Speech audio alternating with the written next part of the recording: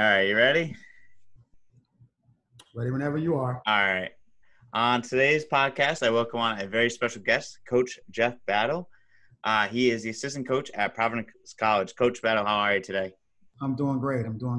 Glad to be here. Thanks for coming on. I really appreciate it. You got an awesome background on your on your screen of the PC court. It's really cool. The dunk. I always have to represent. That's right. You got the shirt on and everything. You're ready to go. Absolutely. Coach, how are you doing during these these Corona times, I like to call it? I'm doing okay. The biggest thing with me is I've been able to find a routine. Kind of stick to that and still get stuff done during the day, but also try to get some exercise in, try to maximize my day as best I can.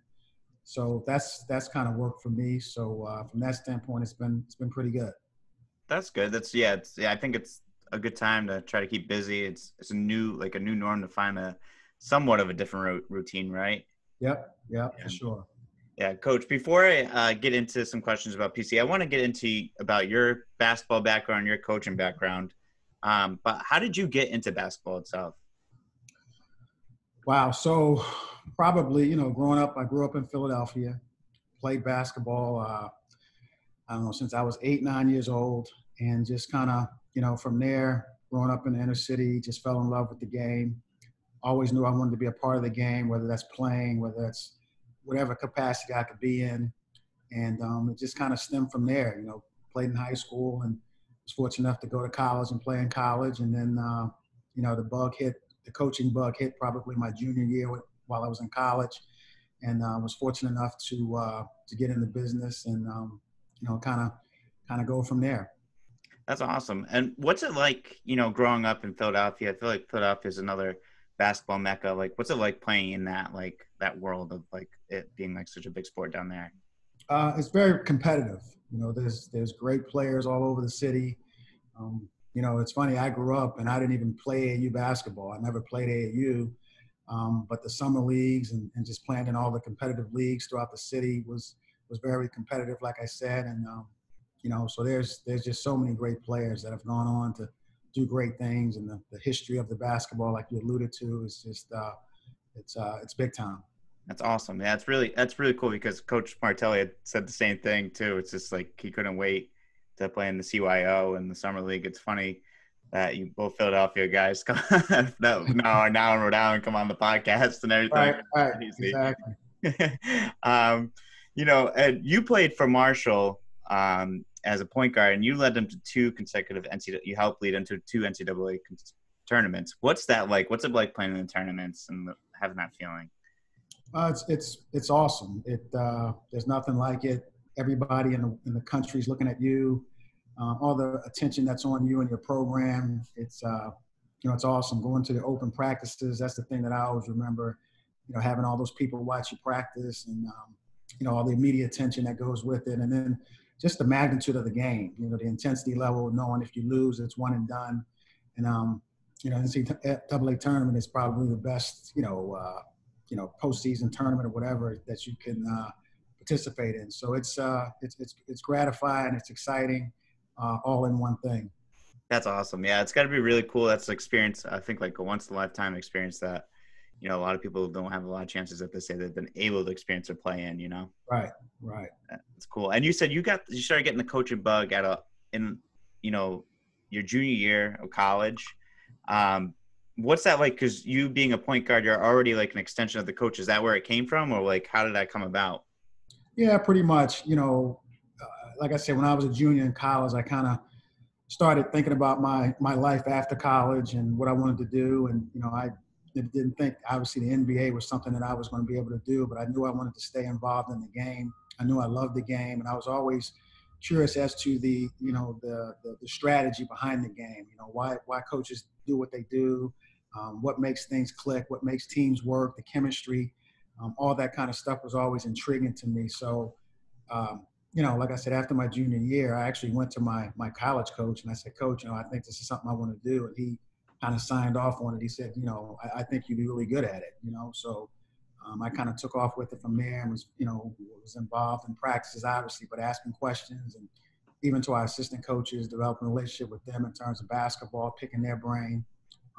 So it just kind of took off and stemmed from there. That's awesome. And what's that transition like from going from like player to coach? It's hard because as a player, you want to, how you have control over things. You can control things a lot better.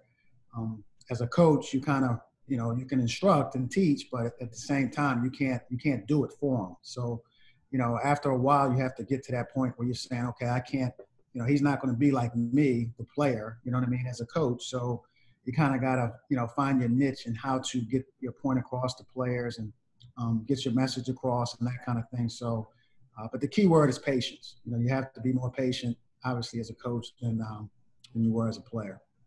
Yeah. I feel like from going from a player to a coach, because I coached high school for a little while. It's interesting too because you have to learn how to be a teacher as well too. It's like you can't just, I guess everybody learns differently, so you can't just keep showing or something like that. You have to explain like what the moves for. Yeah. Every player is different. Everybody learns different ways. So exactly. What's it like learning from all different coaches and then taking it into your own coaching style? Well, I've been fortunate to be around a lot of good coaches, a lot of good basketball minds. But you're right. You kind of pick and choose what you like, what you would use, what's worked for them, what would work for you. At the end of the day, you have to be yourself. Your personality has to come through. Players pick up on that if you're trying to be somebody you're not. So you got to kind of find your own niche, and kind of run with it and, kind of be who you are. Yeah, that's true. You have to. And I think, I asked the same question to Coach Martelli, and he said kind of the same thing. He's like, you have to figure out who you are as a person. It's intriguing that like a lot of guys say that because you could copy a coach, but you have to be yourself too, Yeah, no question. I mean, you'll take bits and pieces of the people that you've been around and, obviously they're really successful people, but, when it comes down to it in terms of your relationship with your players or whatever, you have to be true to who you are. That's true. That's true. And I think that's like in any real life situation too. If you get to be true to who you are, you can't act. I can't start acting like you, in a real life situation, I have to be myself, right? Absolutely. Yeah. I mean, which wouldn't be a bad thing to act like you. That's the choice. So, Coach, you were part of these amazing Wake Forest teams that were ranked number 1 in the nation. What is that experience like being that high in the nation, coaching some future NBA players such as Jeff Teague, working with guys like that? It was awesome. Those guys were, everybody talks about the success, the coaches get all the success and stuff like that. When you're so successful at a high level, like you said, being ranked number 1, a couple times and, having all that. But those guys you just mentioned, Jeff and, Ish Smith and all those guys that we had there at Wake during that time, Chris Paul, on and on. Those guys put the work in. So they made it work and they made us look really good.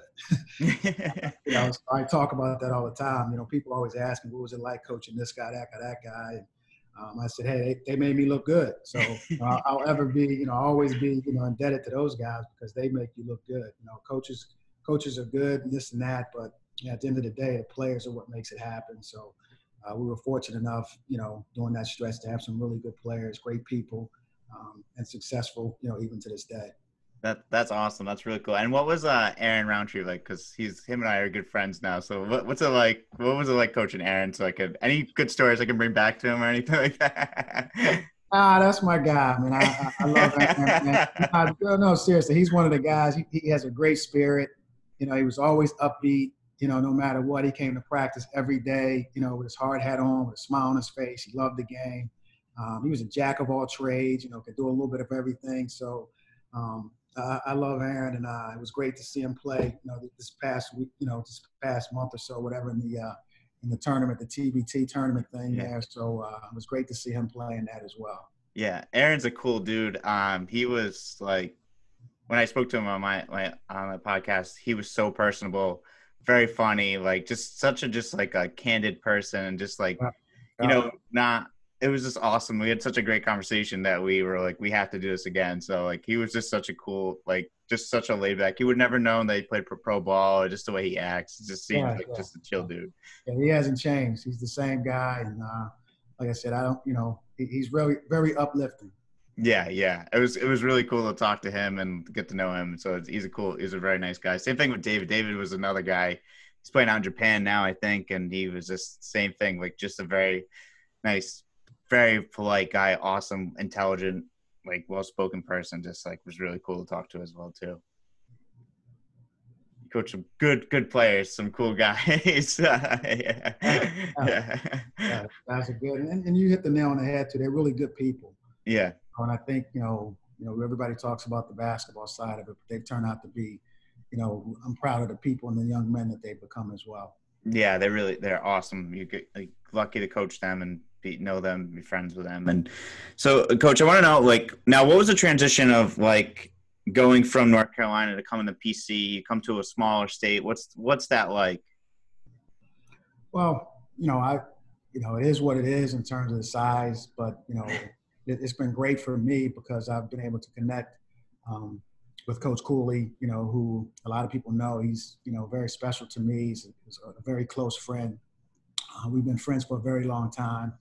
And, even when I was, all those years when I was at Wake Forest, I would follow him, his career, and we would always talk about possibly working together one day and if that could ever happen. So, when that happened, 4 or 5 years ago, and, I ended up here, it was very emotional because we're really close. And so the transition, from North Carolina to here has been a lot smoother just because of my relationship with him. So, so it's been good. That's great. And did you ever think you'd live in a state where you can drive from one end to the state to the other in like 45 minutes? I never thought about it. Easy travel, right? Yeah. I mean, in the coaching world, you kind of go where you have to go. Yeah. So I never even thought about it like, hey, am I going to be able to drive here, drive there? Where's my office? Where's the gym? Let's find a house and let's dig in. That's kind of how it goes. So yeah, that's awesome. Well, we're glad to have you in Rhode Island, and I know that you're happy to be at PC, and that's awesome. But you said you're happy and excited. So what's it like to be a part of that URI PC rivalry? It's great. It's great. It's great for the state. It's great for, the city of Providence, and, it generates a lot of interest and fanfare back and forth both ways. And it's great college basketball atmosphere, whether we're playing there or we're playing at the Dunk. So I think it's great. I think it's great for the state. Again, like I alluded to, we're good friends with their coaching staff. I know a lot of guys on their staff, and friends with Coach Sutton there, who's a good friend of mine on their staff. And, so we're good. It's competitive. And, again, I just think it's great for the game. That's awesome. Yeah, it's awesome to see those games, and so much fun, so competitive, so much like they're like the crowd noises go crazy. It's so cool to be a part of it. So I can't imagine what it's like to be on the floor to be there, So it's pretty good. It's great atmosphere, like I said, and being there on the floor, and that's the great thing about college basketball too. Being a coach, you're right there in the action. For anybody that wants to, a typical fan, that's where you want to be, and so it's great. It's a great atmosphere, and we look forward to that game, every year. Yeah, yep. It's awesome. I think everyone feels the same way. We all look forward to it. It's always tough to buy tickets unless you're a season ticket holder. They're always sold out, but it's awesome. And I want to also ask you about last season. Last season came to a short because of coronavirus and everything. How did you guys feel? Because you guys were like the hottest team in basketball at the time. Well, it was very, frustrating for our players, especially our seniors. They were devastated. We were, at the Big East tournament, and, we're told that, they'd been canceled, and we had to get right back on the bus and head back to Providence. And then we, just like that, we're in a locker room, and we're saying goodbye to our seniors, and hugging those guys. It was very emotional. And I just felt bad for them because they had put themselves in a position to do something special, in the Big East tournament, and, possibly going on to the NCAA tournament. And the fact that we didn't have a great start of the season and we ended it the way we did, and beating 5 top, ranked teams, and Yeah. it's had a bunch of momentum, and the chemistry was there, and guys were buying in. And so, and just to have it gone and just like that was very frustrating. And again, I just felt really bad for the guys more than anything. Yeah, I honestly, that's tough. It's tough for those kids. You feel bad for the seniors because it's not. No one wants to end their basketball career like that. Not when you don't want to go out like that. Correct. Yeah, it's tough. Correct. But it's unfortunate too because I think from a fan's perspective and maybe from Rhode Island's perspective as well too, I think we felt like PC actually had a legit chance to make a deep run into the NCAA tournament. Could have made a lot of noise. I know a lot of stations have picked you guys to go pretty far, and it's tough. It was tough to see that happen because once the Rhode Island team gets in, we all get behind it, no matter if you or I a PC fan. Right. Absolutely. Yeah, it's crazy. But are you excited for next season? Get ready. How do you guys feel? Yeah. Obviously we're dealing with the pandemic right now, and hopefully we can get our guys back on campus here soon in a few weeks. I'm very excited to see them first and foremost. Haven't, seen those guys since, March. Yeah. March 12th, something like that. So excited to get them back first and foremost. But, we like the group we have coming back. We think we have some really good pieces. We're excited about the team. And hopefully we'll get a chance to play this year. And it should be exciting. That's awesome. Yeah, I'm excited for basketball to get started. Hopefully you guys get back on the court and just pick up back where you left off last year. That it's got to be.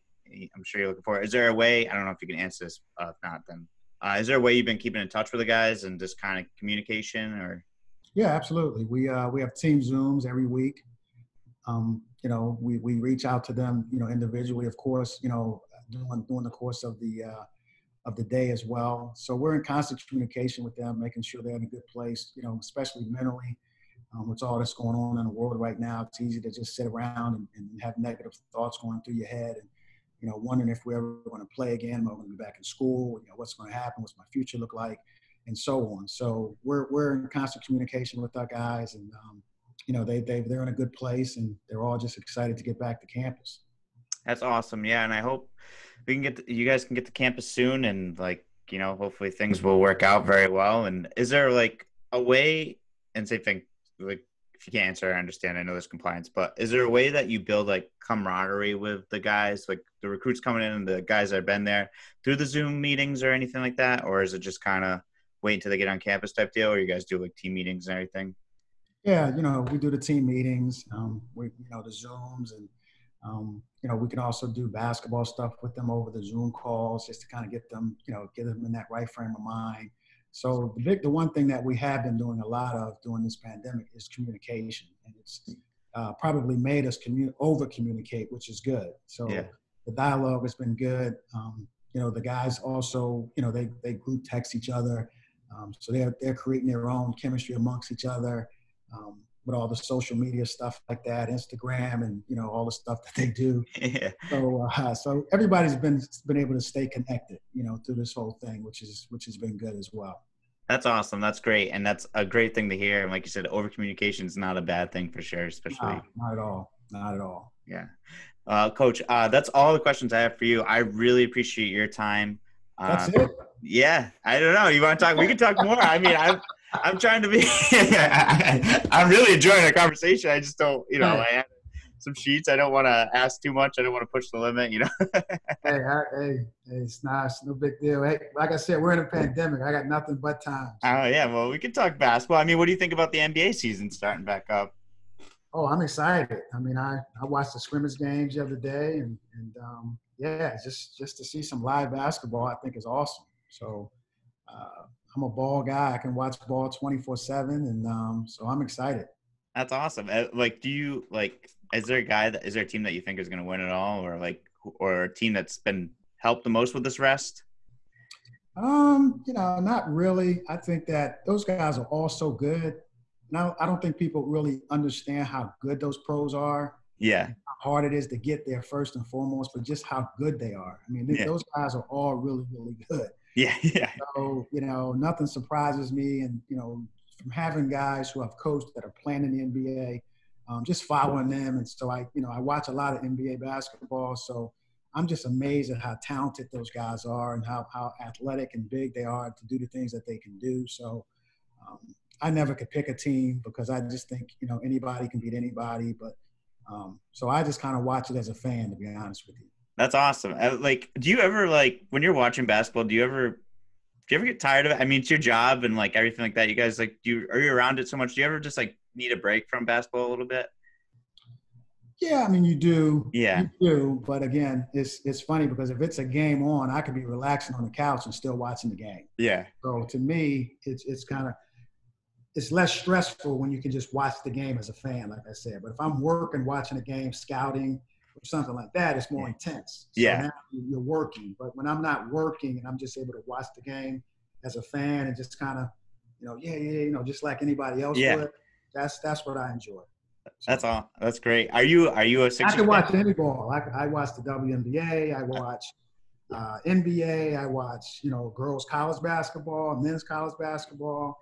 So I do it all. Oh man, that's awesome. Yeah, same here. I love basketball. I grew up, playing it and been around it and been a coach and love attending the high school games and, I work with some of the local players around the area, too, for some skill stuff. But yeah, I can't get enough of it, especially like you said, it's when you're a fan, you're relaxed, but I feel like when I go to my old high school that I used to coach for, the head coach I used to work for, a coach, I feel like I need to get on the bench and start coaching. It's hard.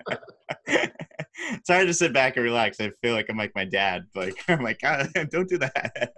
You got the itch, I could tell. Yeah. Oh yeah. I love basketball. I love sports, that's why I wanted to do this podcast. Cause I don't think a lot of people take too much focus on Rhode Island sports. I think we would take focus when it's when we're winning and when we're doing well. And I think we need something that focuses on the other aspects of they like this, get to know you as a coach and get the fans more of the insight of what's going on and stuff like that. Yeah. And I think that's the other thing that's happened a lot during this quarantine is, the podcast, everybody's kind of, getting to know people more, you know what I mean? So if this wasn't going on, we probably wouldn't be doing as many of these as we're doing. And, getting people's different stories out there and getting to know different people and, how they do things, what makes them tick, on and on. So I think it's been, from that standpoint, it's been really good too. Yeah, it's been great. I think that was the biggest benefit, I think, about starting another podcast on top of another one that I do. I've been able to get in touch with people a lot easier and quicker responses. I mean, you and Coach Martelli responded back to me in the same day. And I think Coach Sutton responded back to my text right away.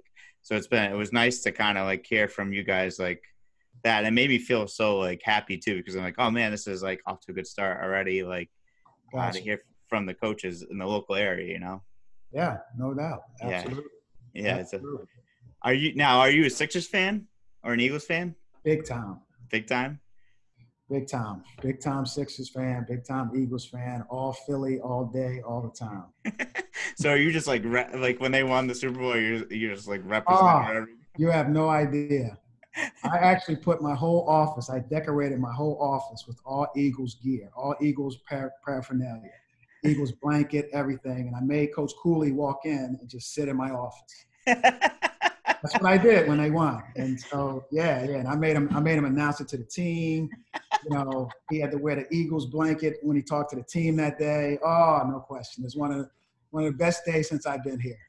Is Coach Cooley a Patriots fan? I'm taking it. Yeah. Oh yeah, I grew up a Rhode Island guy. Yeah. Oh yeah. So I get it from everybody, our staff and everybody in the office. I mean, I can't get away from it. So yeah. One year, I had my day in the sun, so I had to take advantage of that. That's good. I mean, you got the Sixers. The Sixers will look pretty good.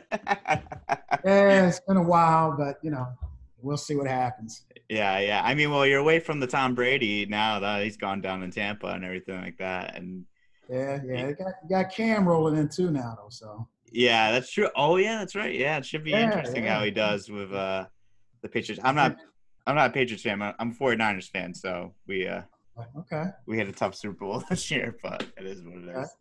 Yeah, but yeah, Coach. Yeah, I want to definitely make my way up to a game and maybe one day we could meet in person. And this has been awesome. Sounds good, man. Sounds good. What's that? I said, sounds good. Let's make it happen. Yeah, definitely. You and Coach Martelli, man, you guys are top-notch guys. Honestly, you guys were so nice to me, and coming on the podcast and coming on the show right away. It means a lot to me, and it means, a lot to the podcast. And hopefully we can get the podcast to a level that it needs to be, where a lot of fans will be tuning in and listening to you guys and know all about you. Absolutely. Glad to do it. I appreciate it. Yeah. Phil said a lot of nice things about you. He was saying that he helped. He was super. But all you Philly guys, I might have to start hanging out with you guys more often, because you guys are nicer than New England people. I shouldn't say that. I shouldn't say that on this show. I'm not messing with that either. That's gonna get cut. Coach, thank you so much. I appreciate you, appreciate your time, and this means a lot. And hopefully let's do this again sometime. All right, sounds good. Thanks for having me. All right, of course. Take it easy. Yep.